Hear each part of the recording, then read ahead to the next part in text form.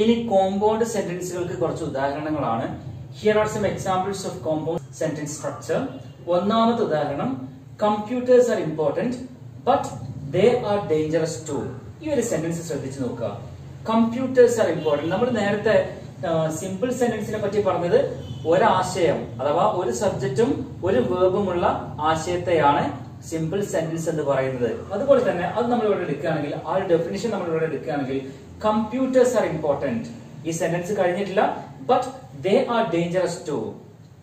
ഈ ഒരു വലിയ സെന്റൻസിലെ രണ്ട് ആശയങ്ങൾ കൂട്ടിച്ചേർക്കുക ചെയ്തിട്ടുള്ളത്.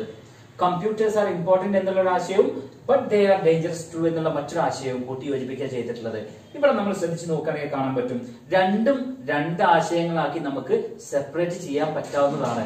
ഒന്നാമത്തത് കമ്പ്യൂട്ടേഴ്സ് ആർ ഇമ്പോർട്ടന്റ് എന്ന് എഴുതി നമുക്ക് ഫുൾ സ്റ്റോപ്പ് ഇട്ട് വെക്കാം, അതൊരു സെന്റൻസ്. ഇനി രണ്ടാമത്തെ സെന്റൻസ്, അതിലെ ബട്ട് എന്നുള്ള വാക്ക് ഒഴിവാക്കിയതിനു ശേഷം വായിച്ചു നോക്കാം. They are dangerous to. They are dangerous to എന്നുള്ളത് മറ്റൊരു സെന്റൻസ് കൂടെയാണ്. അങ്ങനെ രണ്ട് സെന്റൻസുകളെ, ഈ രണ്ടും സിമ്പിൾ സെന്റൻസുകളാണ്, ഈ രണ്ട് സിമ്പിൾ സെന്റൻസുകളെ കൂട്ടി യോജിപ്പിച്ചിട്ടുള്ളത് ബട്ട് എന്നുള്ള ഒരു കോർഡിനേറ്റിംഗ് കൺജങ്ഷൻ ഉപയോഗിച്ചിട്ടാണ്.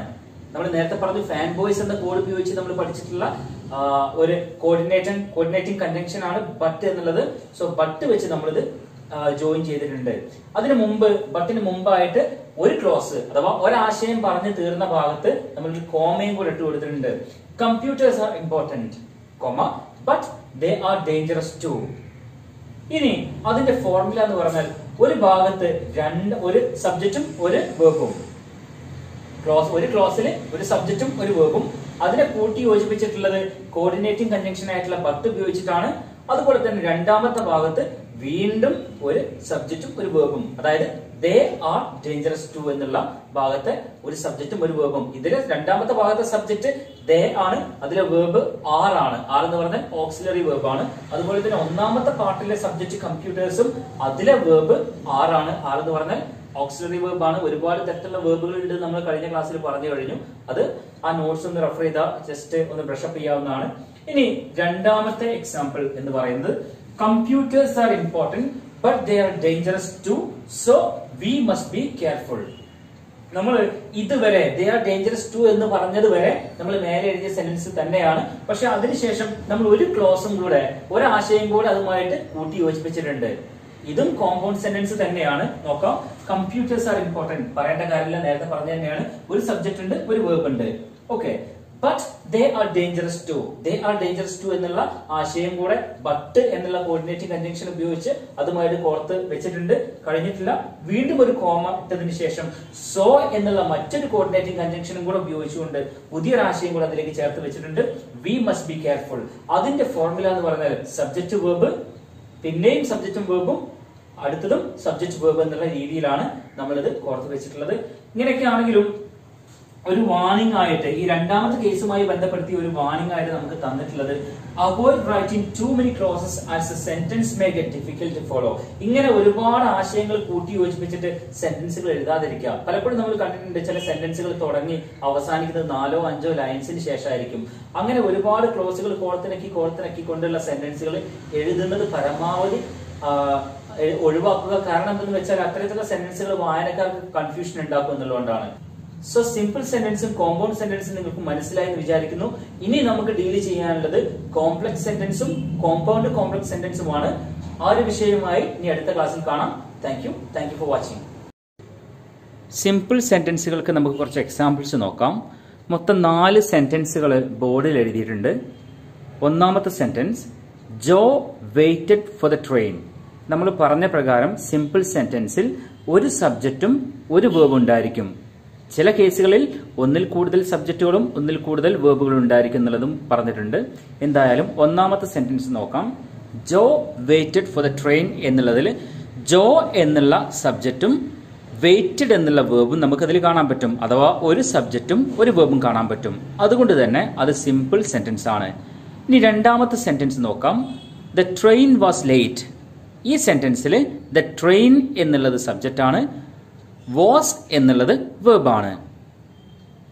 മൂന്നാമത്തെ sentence, Mari and Joel took the bus. ഈ സെന്റൻസിൽ കോമ്പൗണ്ട് സബ്ജക്റ്റുകൾ, രണ്ട് സബ്ജക്റ്റുകൾ നമ്മൾക്ക് കാണാൻ പറ്റും. മാരി and Sita, Mari and Joel, അത് ജോയലാക്കി മാറ്റണം. മാരി ആൻഡ് ജോയൽ എന്നുള്ളത് കോമ്പൗണ്ട് സെന്റൻസും ടുക്ക് എന്നുള്ളത് വേർബുമാണ്. ഇനി നാലാമത്തെ sentence, Mari and Joel arrived at the bus station early but waited until noon for the bus. ഇതില് രണ്ട് സബ്ജക്റ്റും രണ്ട് വേർബും ഉണ്ട്. മാരി ആൻഡ് ജോയൽ എന്നുള്ളത് കോമ്പൗണ്ട് സബ്ജക്റ്റും അതുപോലെ തന്നെ അതിലുള്ള രണ്ട് വേർബുകൾ അറൈവ്ഡ് ആൻഡ് വെയിറ്റഡ് എന്നുള്ളത് കോമ്പൗണ്ട് വേർബുമാണ്. ഇനി സിമ്പിൾ സെന്റൻസുകൾ ഉപയോഗിച്ചുകൊണ്ട് കുറച്ച് എക്സസൈസുകൾ ചെയ്ത് നോക്കാം. മൊത്തം 8 സെന്റൻസുകൾ എഴുതിയിട്ടുണ്ട്. അതിൽ ചില ഭാഗം നിങ്ങൾ പൂരിപ്പിക്കേണ്ടതുണ്ട്. ഇത് പൂരിപ്പിച്ചതിന് ശേഷം നോട്ട് നമ്മുടെ വാട്സപ്പ് ഗ്രൂപ്പിലേക്ക് അയച്ചു തരേണ്ടതുണ്ട്. ഒന്നാമത്തെ സെന്റൻസ് നോക്കാം.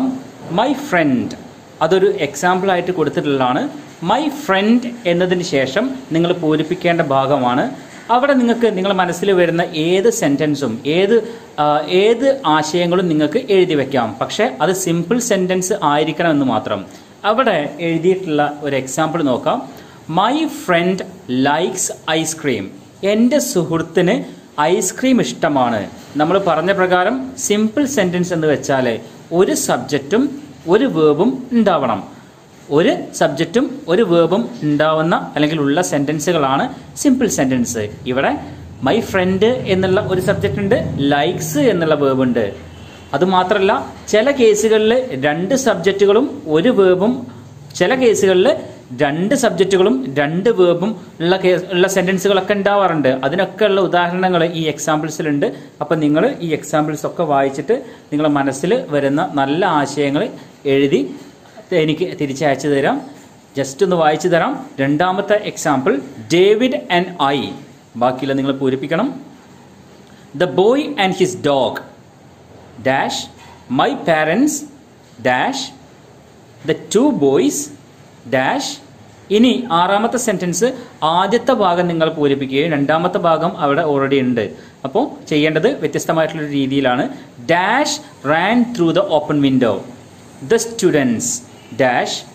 Last one, mister Smith dash.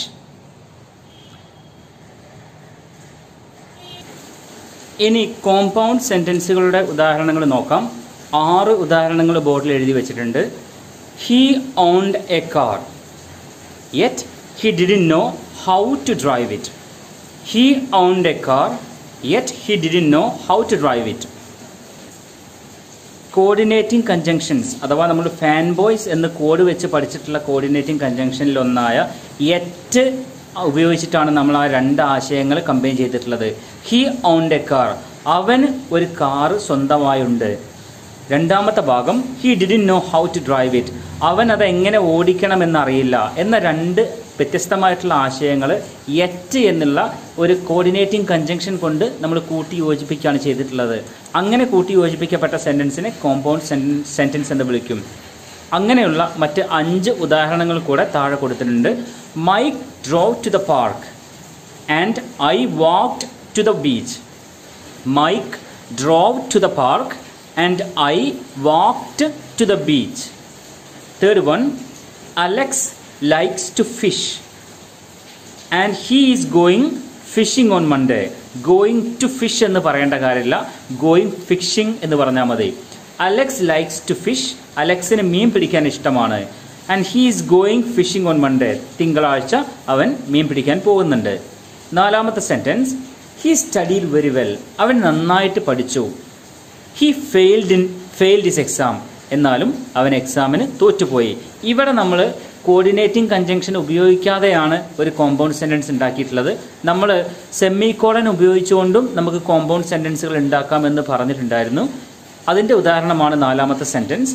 ഇനി 5ാമത്തെ സെൻറ്റൻസ്, അവർ കാർ ബ്രോക്ക് ഡൗൺ.